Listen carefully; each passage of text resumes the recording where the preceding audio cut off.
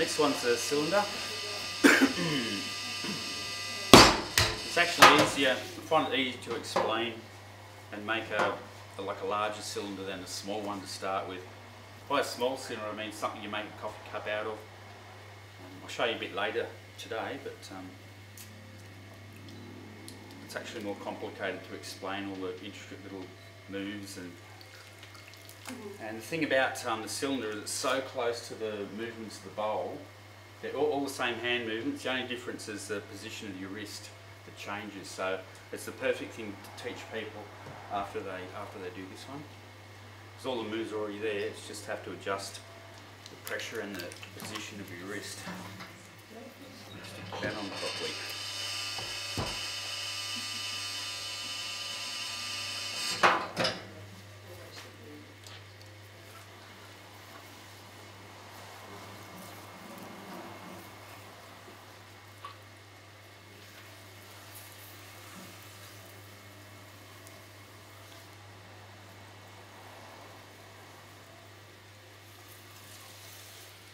Get that centred, and instead of opening up like a bowl where you hold your wrist over there and you get your thumb out, the hitchhiker thumb, actually pretty well you want to drill a hole straight down so your wrist goes over the middle of the wheel. Follow that right thumb in with my left thumb. Stop before I get to the bottom. Do you like to leave a fair amount in the base when you do that? Not particularly. I really only want, I've got less than a centimetre there, around about a centimetre. Now to open up a cylinder, I'm not going to open it up and leave the base at the same time. What I'll be doing is I'll focus just on the very tips of those fingers. I'm just going to just tunnel back towards myself. I really don't want to touch any other part of the pot. Just tunnel back towards myself. Really easy just to move one fingertip through the clay. And that'll undermine it all. And then on the way out, a little bit of pressure on the inside wall and we'll open it up. So it's more of a two-step thing rather than trying to open it up and leave a flat base at the same time. And the fingertips back to the centre, consolidate the base. Okay. Now with the bowl, I have my left box hand on the side and it was angled out. And I have my right duckbill angled across like that, and my wrist out here, and that was how I made the bowl. It's the same thing, but your box hand is in a upright position, vertical, and your right wrist is over the middle of the wheel, like that. Now it's important for this right hand not to actually go looking for any work. This right hand all it is, it's a post that I want to work against. So in order to be a post, it's just got to stay there and wait for a bit of pressure to arrive at it before it does anything. And it's all up to this left hand to squeeze that clay in.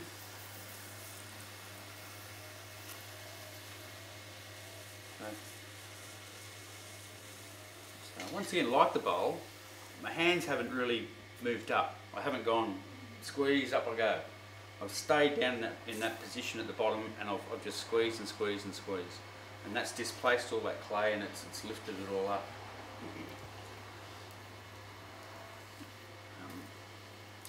Then I do the same thing. I'll tend to relax the grip so that all the slurry goes back on, and then I can do a second little squeeze which just teases the rest of that clay up at the top. It's a really energy efficient move. You're working with the clay coming into you, the clay is not going away from you.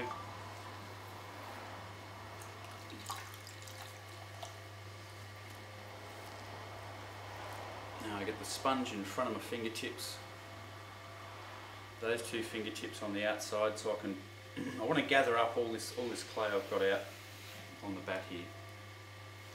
And against that I use the same fingers on the inside. So push down, in and under, and give that a bit of a pinch. Now I'm going to leave that left hand there because it's in the right position and I'm using the right fingertips. And I'm going to switch over to my thumb and knuckle on the outside, and I'm going to have the sponge in the middle there. So gives me constant lubrication. One of the big things that brings you unstuck is if you're getting halfway through a move and all of a sudden it starts to dry up and you hit a dry patch and the whole thing gets a twist in it. Managing the slurry for your whole moves are something I do. The sponge satisfies that. Difference too here with the bowl. My wrist was out here when I was doing the move. Now it's got to be directly over the middle.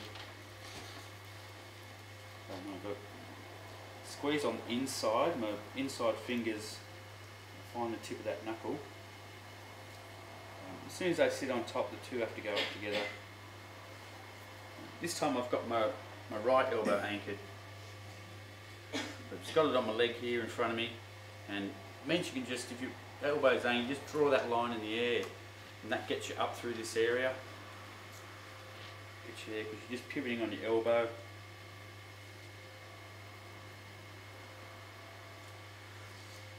Stop there and collar the wrist.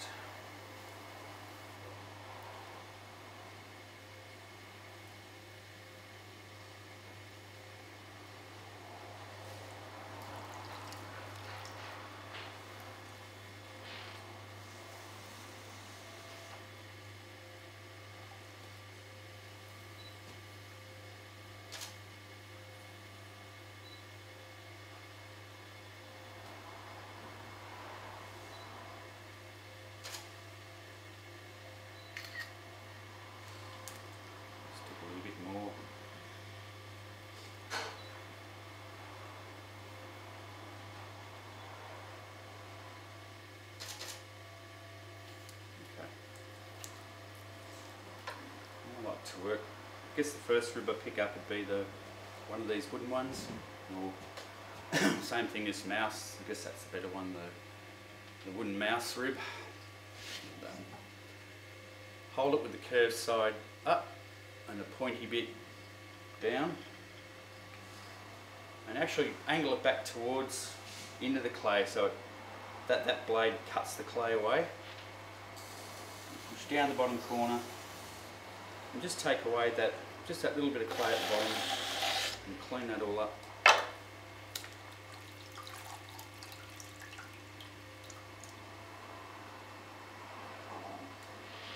Get water out.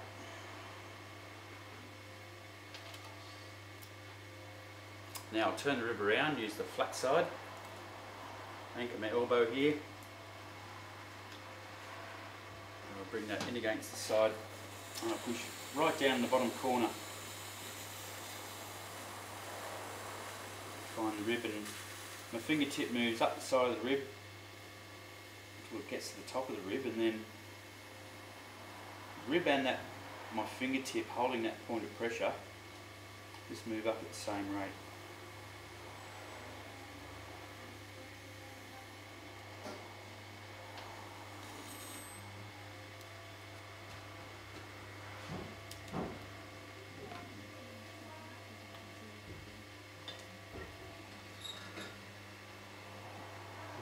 So that's the cylinder and introduction to tools. Just get to pick a bit of a rib up. Go through the middle.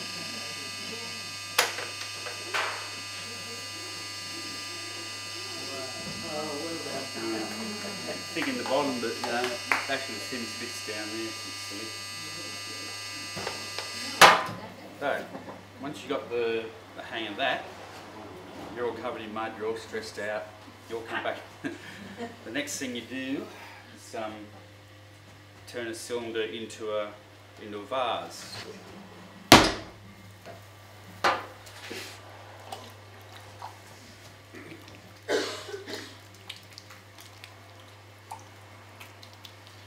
When the balls of clay start getting a little bigger, I tend to go straight to the top and put a bit of a point on them, so that when I do go down and bring that clay up, I've always got a point at the top. I don't get that crater when you just bring the sides up.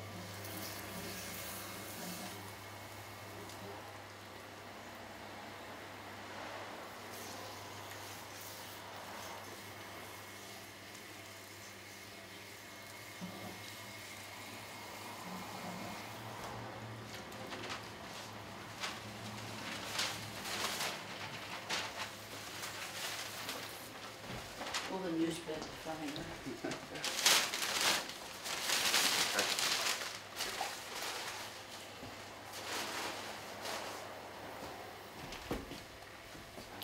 Open it up inside.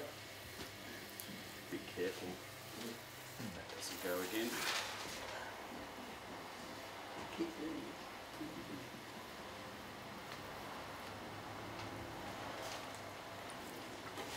Got the base established there. And try and get this up.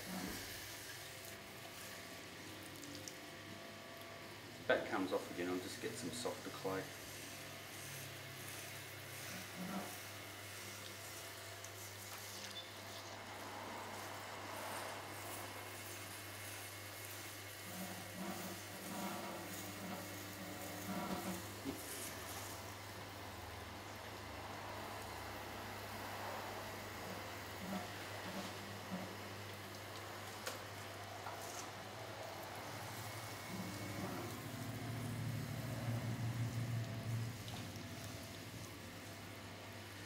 Right.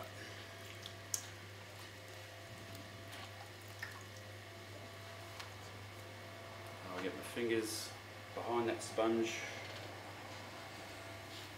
push down, in and under on the outside, squeeze against the thumb and knuckle.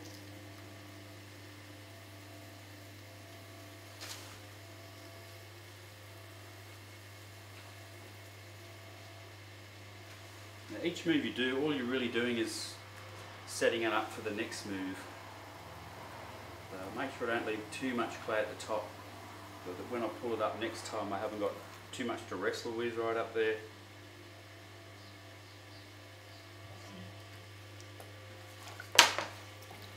Sorry, leave it there. There you go. Right back down at the bottom again. Push in and under. Bit of a pinch. I'm going to make a vase and a cylinder, so I go a little bit further in under at the outside. Thumb and knuckle. I might even do one more pull after this, so I'm not going to take heaps up. And I'm allowing it to spread as well on the inside.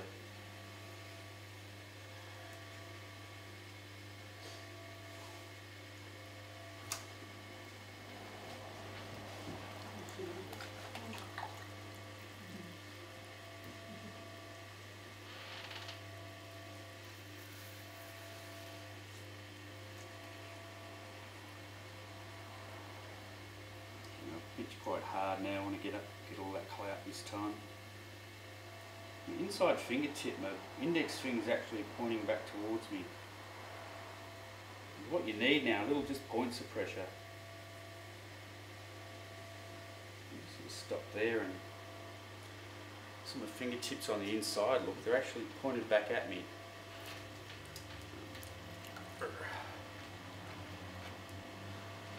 And it's this main fingertip here, that the tip of my left index finger, and the one next to the long finger, that stays straight.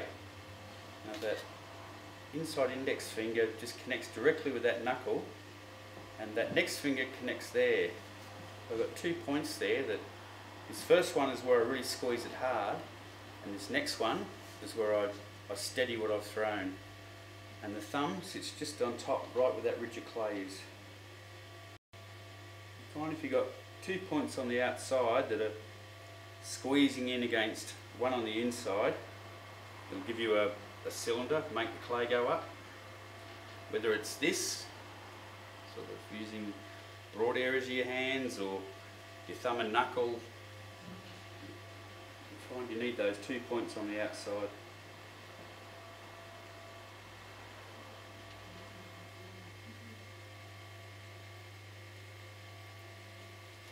Collar this a little and bring it in.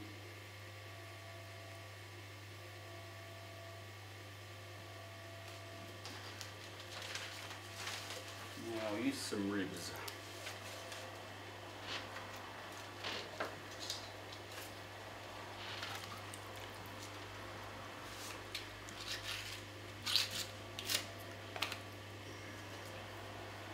I've got the stainless steel mouse and the stainless steel kidney. I use the kidney on the inside and I hold it on those two fingers and I hang on to it with the thumb in the back of that finger next to it. So it means you can get right down the bottom corner, you can get right up the top. It represents that part of your hand really well and you can hang on to it. Now I always start bellying from the top. I find if I start bellying at the bottom, I lose on my height. And you've got that, you're putting a bulge in the bottom and you've got all this weight on top of it and you're only supporting it in one little point, then it kind of, it just sinks. But if you put that bulge at the top where you don't have that burden of gravity and just chase that bulge down, then you retain most of your height.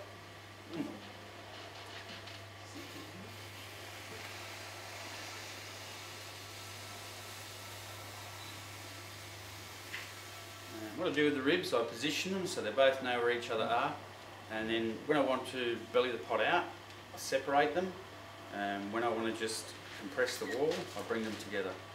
So, as if I belly this into a spherical form, then I'll start at the top and I'll separate them, and as I go down I'll separate them quite wide, and as I get to the bottom I'll bring them back together. The important thing is that I've got equal amount of pressure on the inside and outside. If I'm only pushing on the inside, then the whole pot just gets pushed over. You've got to have even pressure. The pot's got to stay in the middle of the wheel.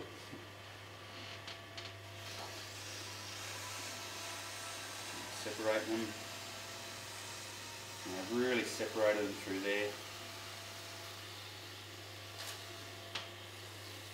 Bring them back together down the bottom. And hold that bottom rib steady. And I can go from the bottom to the top without worrying about losing all that height.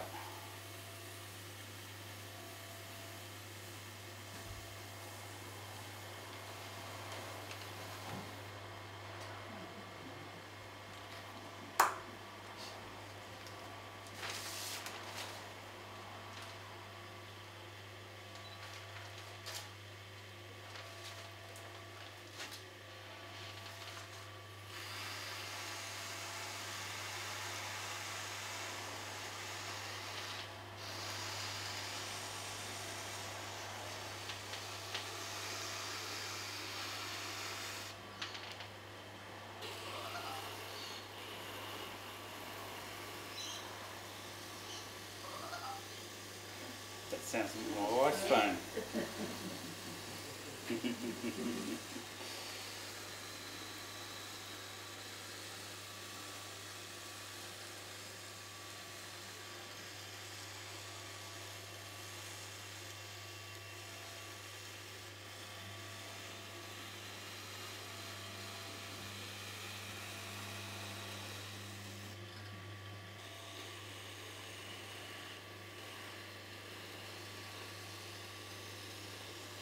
I guess what I can still get under there. I'll probably get the water out. That's the next thing.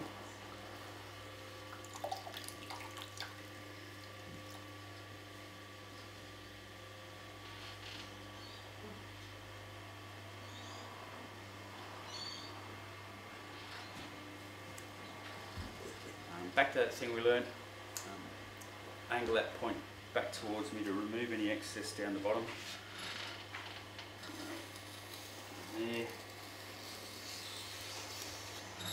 Jump in and get rid of that.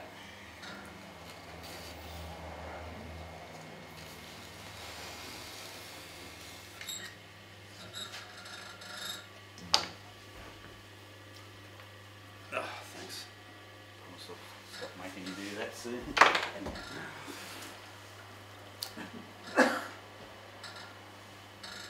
Water in there.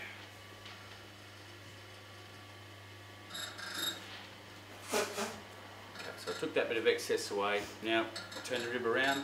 I'll use that flat side.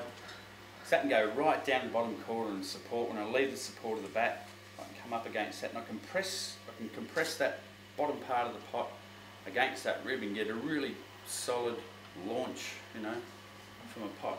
Goodbye. Was it?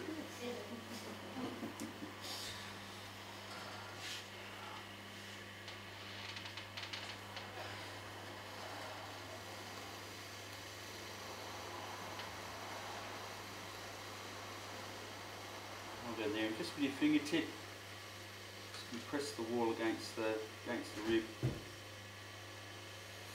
What I want there is a straight area anyway. Even though I'm trying to make something round, I need straight to, you know, to lift the whole thing up.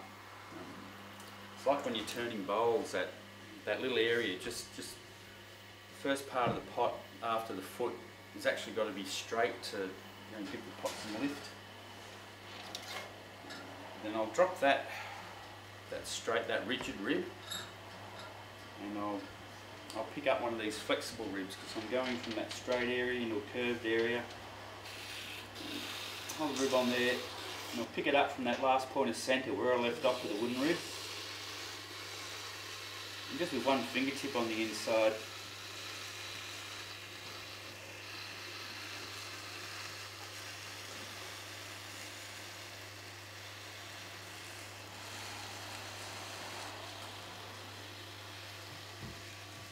Anything with not much drag.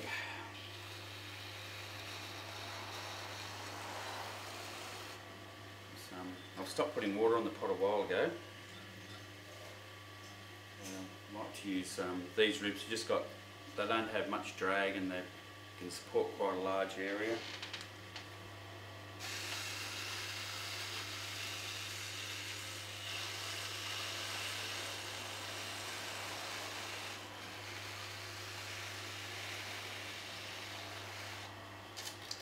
Now if I do need to work on anything up here, then I'll get the slurry that's collected on my hands.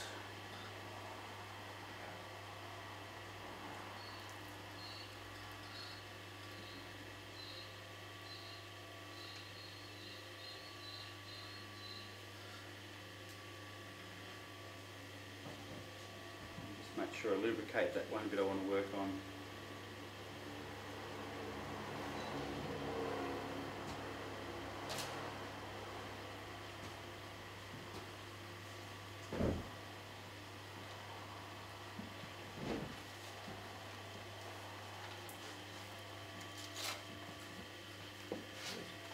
The closer you get towards the end of the pot, the more gentle you have to be with the whole thing.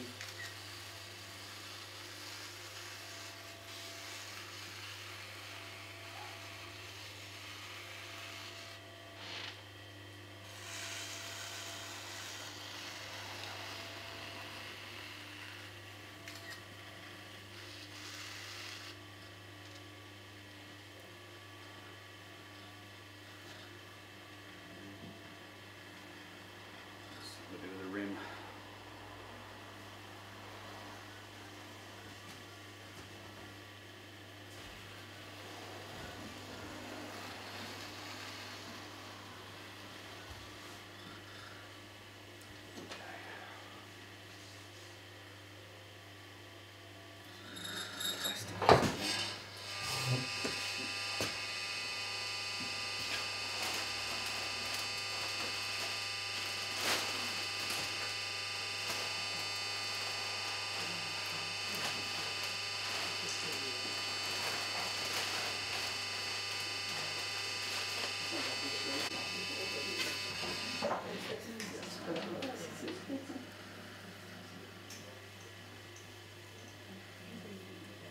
Is that a bit of chamois or something you use? A little bit of plastic. Plastic? Yeah. I often use plastic. Chamois is a bit rough for me. It leaves, do with your, web of your finger what you can do with the chamois. The plastic gives you that shiny, clean, round finish. Yeah.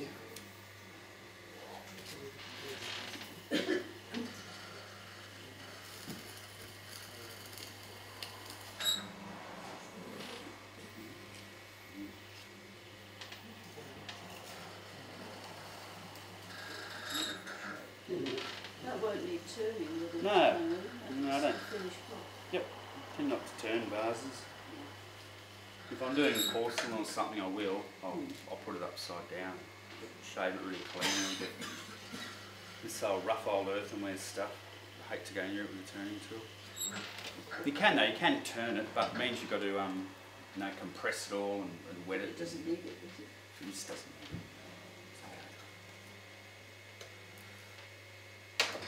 That's cylinder turned into a pot. using the ribs. Right.